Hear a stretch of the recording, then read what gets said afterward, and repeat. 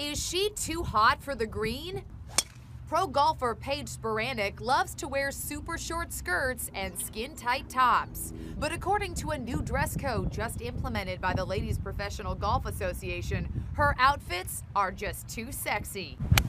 Plunging necklines, short skirts, workout gear, and racerback tops without a collar are now all big no-nos. According to the new dress code, this outfit would be appropriate on the golf course. Why? Well, although it is sleeveless, it has a collar and covers a lot of my chest.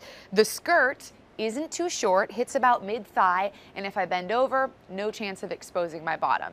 We found more LPGA-approved outfits at the New York Golf Center. This navy blue and white outfit is perfect for the links, but this outfit, not so much. This is just showing too much skin. So even if the straps were to be a little bit thicker, if there's no collar and it's just a tank top, it would be a no-go on tour as per the new guidelines. Paige Spiranac is not happy about the new dress code, tweeting, "Untucked shirts and clothes that don't fit, too tight or loose should be added because I think that looks unprofessional as well." And what's been the reaction to these new guidelines? You know, it's a mixed bag. The players want to be comfortable, but they also want to look good. A couple of them have said, you know, part of our job is looking fit and having a good time and sort of showcasing our personalities.